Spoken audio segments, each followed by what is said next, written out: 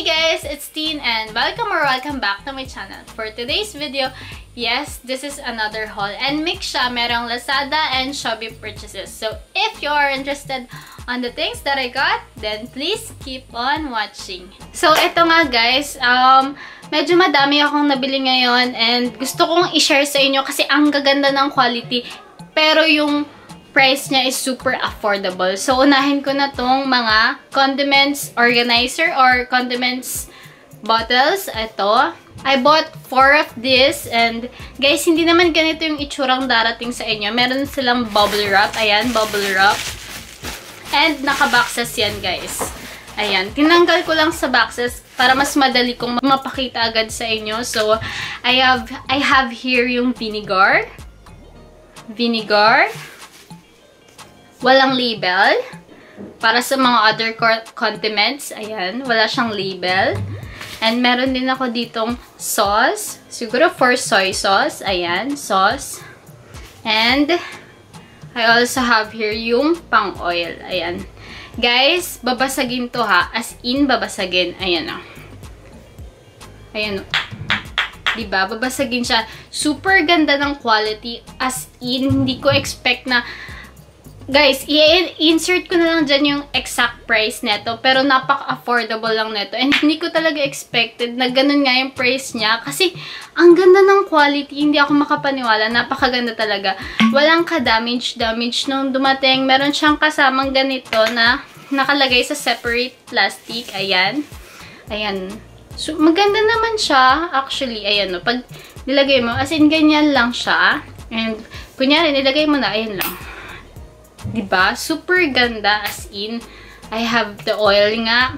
Stainless to guys. Tapos ito, glass talaga. So, super ganda ng quality. Talagang nakaka-inlove siya kasi guys, alam ko wala pa tong 200 pesos. Hindi ko lang maalala yung exact. Pero don't worry nga. I-insert ko nga yung prices dyan. And super ganda talaga ng quality niya.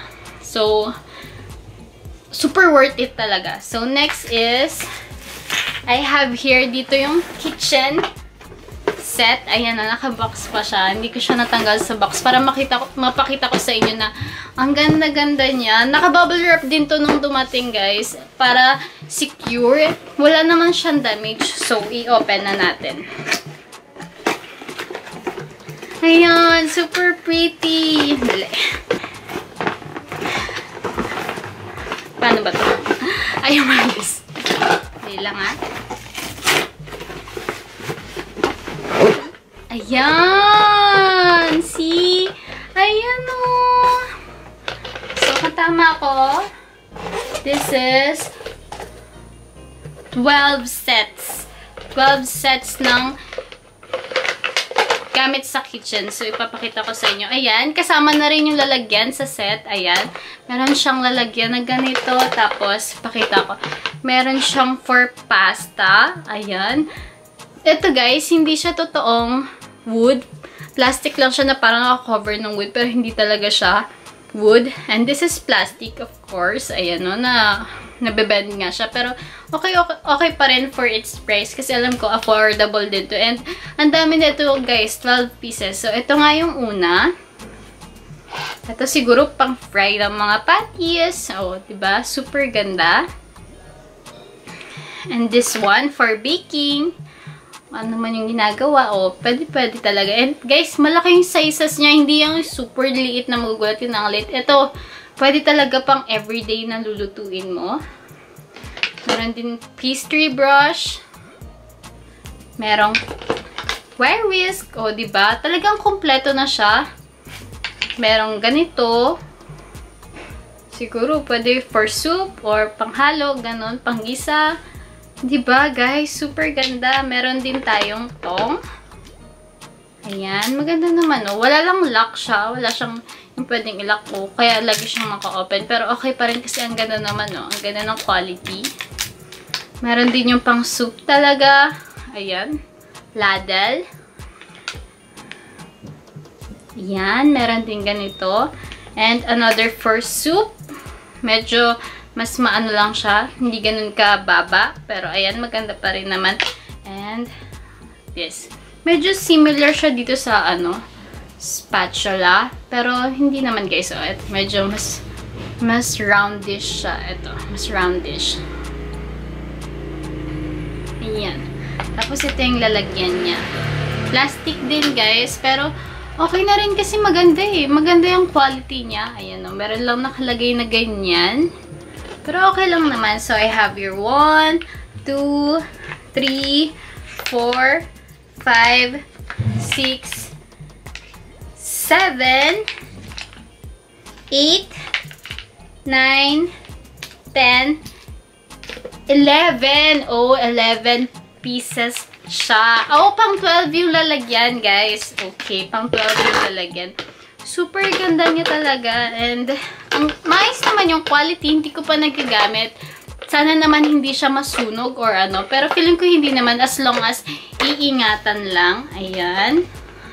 Diba? Super ganda. Guys, nung dumating to, nakasupot pa to. Nakalagay siya sa box. Tapos nakasupot pang doble and naka-plastic wrap. So, walang ka-damage yung mga ito. So, maganda talaga. So, next is more on sa kitchen na gamit muna tayo. Kasi, medyo madaming nabili ko for the kitchen. Kasi nga, diba, andito lagi sa bahay. Nakikita mo kung ano yung mga kulang or mga dapat na meron. So, is this. Ay, medyo malaki siya. Guys, affordable ko rin pong nabili.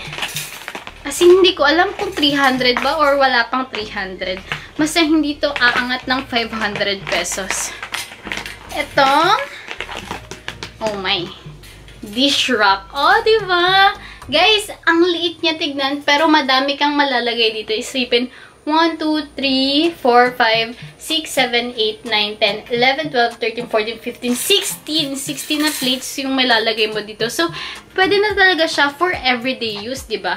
Meron siyang water dispenser para hindi naman kumalat yung water. Ayan. Tapos dito siguro mga bowls pa. So, meron din dito for mugs. Ayan, for mugs. Meron din dito for mga spoon, fork. Ayan. Nung nagamit namin to, kasi nagamit ko na to guys, nagamit na namin dito sa kitchen, and super laki ng space na na-save namin kasi ang dati namin ginagamit is langgana lang, dun lang namin nilalagay, and nakakalat lang siya na andun lang, basta naka-place lang, nasusok pa rin naman sa tubig. At least dito, nada-drain talaga, natutuyo yung mga bagong hugas, and mas na-save nga yung space compared sa mga planggana, diba? And mura lang to guys. So, for mga maliliit yung space sa kitchen, maganda talaga to. Kasi mas masasave niyo yung space and madami kang malalagay. So, next is this one. Ito guys. Tatlo yung nabili kong ganito. Nalagay ko na yung dalawa. Ito, hindi ko na alam kung saan ko ilalagay ito. Ito yung patungan. Ayan o. Pwede mong ilagay yung washing machine, dispenser. Ako ang nilagay ko dito is dispenser and yung storage namin ng mga plates. Kasi may meron kaming, ano bang tawag doon guys? Yung, basta lalagyanan siya ng mga plates na doon mo sinasanitize, yung may painit effect siyang ganun. Yun, doon namin siya inilagay. Gusto ko sana ito nga yung pangatlo, pero hindi ko na magamit kasi gusto na sana namin ilagay sa ref. Pero kasi masyadong malaki yung ref, baka hindi kayanin, kaya hindi na namin ni-risk. Kasi okay naman yung quality niya, pero tingin ko hindi siya for heavy duty talaga kasi hindi ganun katibay eh. Kasi plastic din and metals. Pero nakakatakot kasi guys, kasi yung ref namin medyo, hindi naman super laki, pero feeling ko hindi niya kakayanin kasi nga mabigat. So, siguro for light use lang or siguro yung medyo maliit na refrigerator, pwede naman siguro. And yun nga, dispenser na gamit namin siya. Maganda to kasi syempre pag mag-move ka ng ref or dispenser, hindi ka na mahihirapan na magbuhat or magpatulong sa mga brothers mo or father mo. Mas kaya mo na kasi nga may gulong siya. Ayun. Diba? Super ganda na ito eh. Okay na din for its price kasi at least hindi na hassle pag i-move mo yung isang appliances. Ayan. Hindi ko na i-open guys kasi Hindi rin to naka-assemble eh. Pero sige, papakita ko na lang sa inyo yung itsura.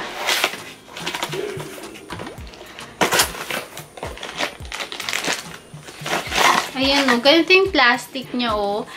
Okay naman. Pero kasi nakakatakot talaga gamitin para sa rep.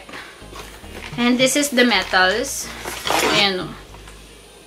Pwede nyo namang itry. Pero siguro sa mga light items muna. Like dispenser. Siguro itansya nyo muna kung ayos ba siya sa ref. Kasi nakakatakot nga. Baka, syempre, masira pa rin. Mamaya, bumigay. So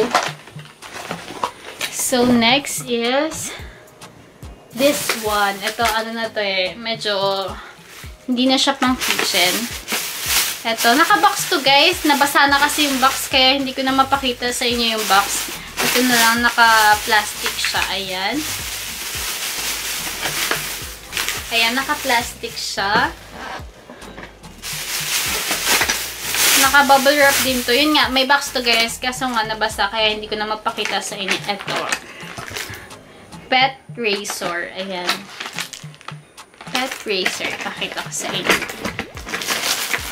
Nagamit na rin namin to guys. And talagang maganda yung quality niya. Kasi yun nga, talagang na-shave niya yung ano ng pet namin, balahibo. Ayan o. Ganun siya pag gumagana.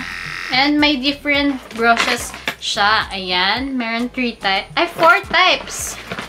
Ito. Ayan. Ayan. 1. Ito medyo mahaba. Ito. Parang same lang. Pero, ayan. Iba-iba yung style niya eh. Ayan. Diba?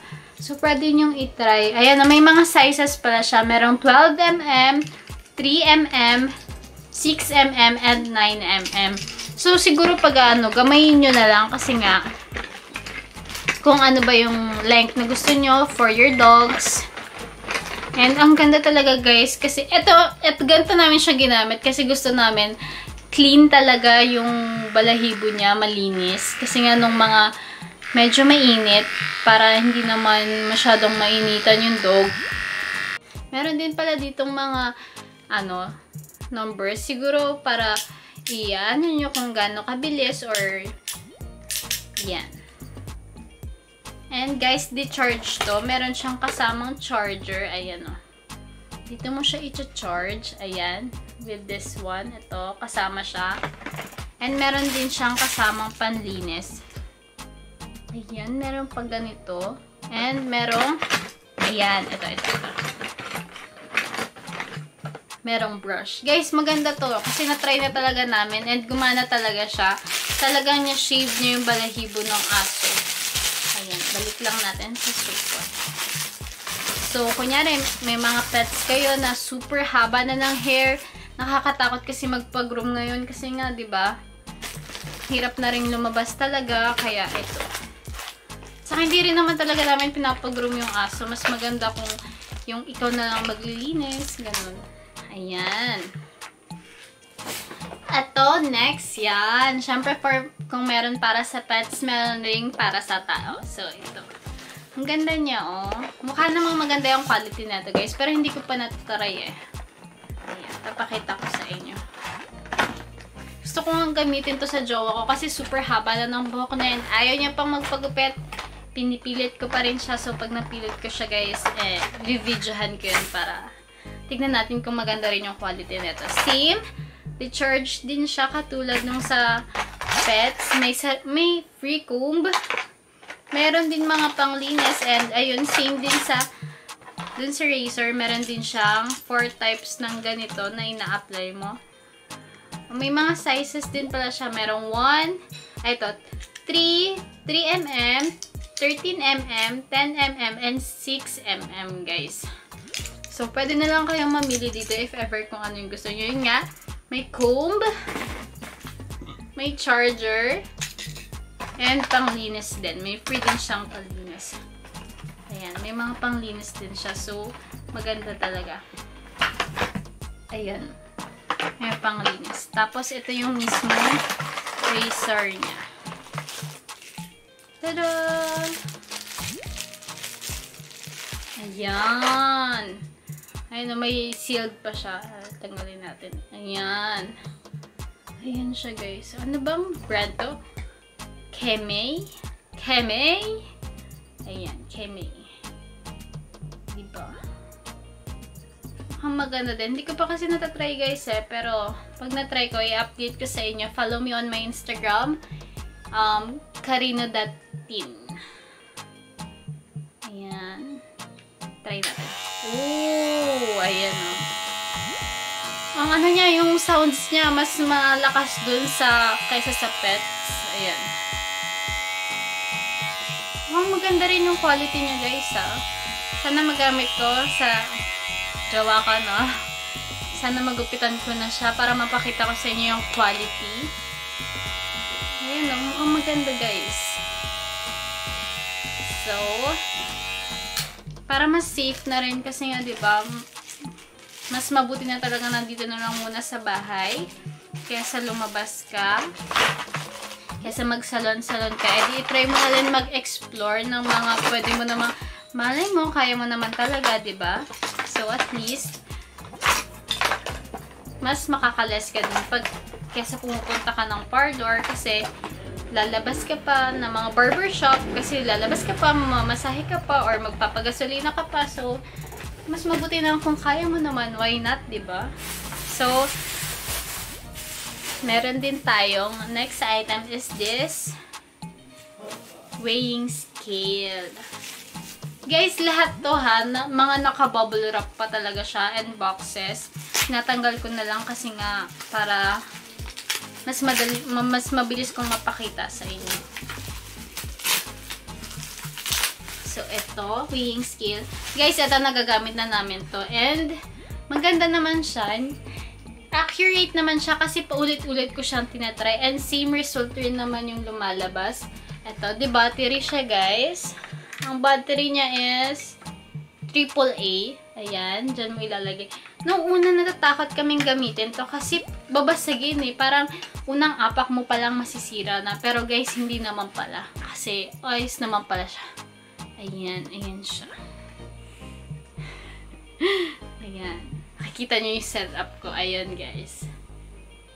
Maganda siya. Ay, hindi ko mapakita sa inyo. Pero guys, pag inapakan mo to, kusang lalabas yung weight nyo dito. Ayan, dito siya lalabas. Glass to, as in glass talaga. And maganda yung quality niya. Again, i-insert ko yung mga prices dyan somewhere sa screen and yung link sa description box para mas easy sa inyo mag-shop. Ayan. So last, ito na ata yung last item. Tama, ito na nga. Ito na yung last, which is blower. Ayan. Diba? So, syempre, bumili ka na ng razor for pets and para sa tao, then, mabuti na bumili ka na rin na, diba? Makakapagpatayo ka na ng salon ngayong lockdown. Ngayong nasa bahay ka na lang, ang dami mong na-explore na kaya mo naman palang gawin, diba? Why not kung kaya naman talaga? Oh, may ipis! Ayan. So, ayan. Ayan. Ito yung blower. Medyo magaan to, guys. Magaan yung pakaramdam niya. Pero, na-try ko na rin naman na to and umiinit talaga siya, actually. Umiinit siya. Meron din yung blower lang talaga. So, kahit magaan siya, talagang effective naman. May kasama siyang ganito. Ayan. And pwede mo rin tanggalin na ganito lang. Meron siyang 3 option dito. Merong 0, 1, 2, 3. Tapos, isa pang 0, 1, 2, 3. Siguro ito yung for the blower lang. Tapos, ito yung may kasama ng pag-init. Ayan. Ayan lang naman siya.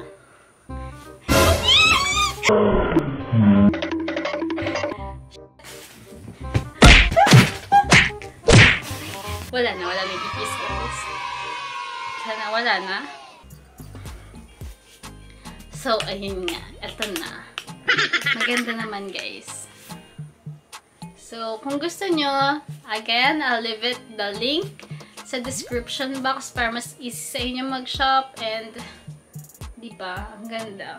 Ang dami mo talaga makikita sa Lazada.